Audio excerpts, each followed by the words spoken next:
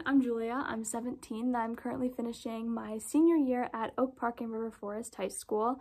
I used to play on the Windmills for about 8 years and I'm definitely a Windmill and Oak Parker at heart. I've also been a part of the Practice Pro family for a really long time now. I started taking individual lessons with Abby when I was 9 or 10, I think. And from day one, Abby has always taught me, 1, you need to practice if you want to be good, which is what we're doing today. And 2, you do not have to be super tall or throw it extremely hard to be successful. Take it from me, I'm 5'2", stopped growing. My speeds have pretty much maxed out at 54 after tons of strength training. And I've still been able to be successful because I've been able to hit my spots and spin the ball.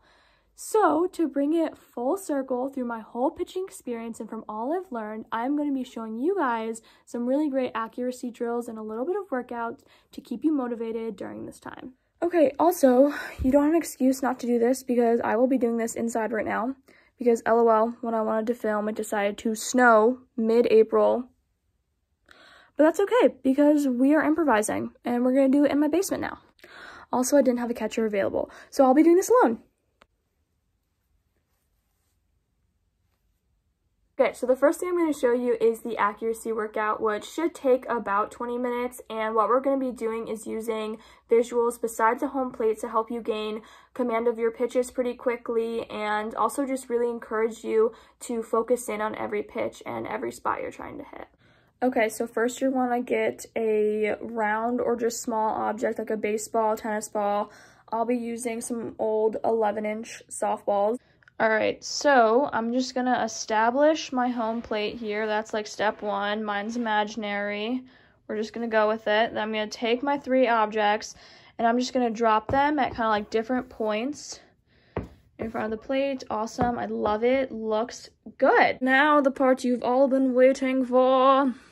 Okay, so now using these as your targets, you're going to pitch over each ball. And so basically rotate through each spot, one after the other for 40 pitches in total.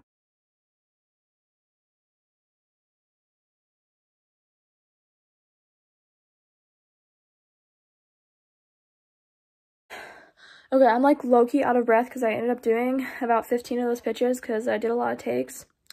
But don't worry because I'm all warmed up for the fitness portion of today's agenda.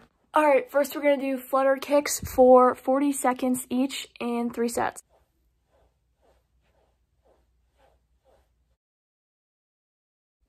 Okay, and then do that 3 times. Next up, classic side plank, 30 seconds each side, 3 sets. All right, so now we're gonna do slow mountain climbers, where basically when you kick your leg up, you're just gonna hold it for 3 seconds, and then you're gonna do 8 on each side for 3 sets. Go to a little push-up position here, and then you're just gonna kick up each leg, hold for 3 seconds, and then back. Okay, and then the last thing is jump roping for 1 minute at a time, 3 times. I do not have a jump rope, but that's okay because it's really the jumping motion. That was a really fast clip of me doing Renegade because honestly, I found that the best workout these days are learning TikTok dances. So that's been my life. Anyway, peace and blessings, everyone. Thank you for joining me. I hope you all stay safe and well in your self-isolation pods. Hope the experience is everything and more. And don't forget, do not mistake a day off of school for a day off of practice.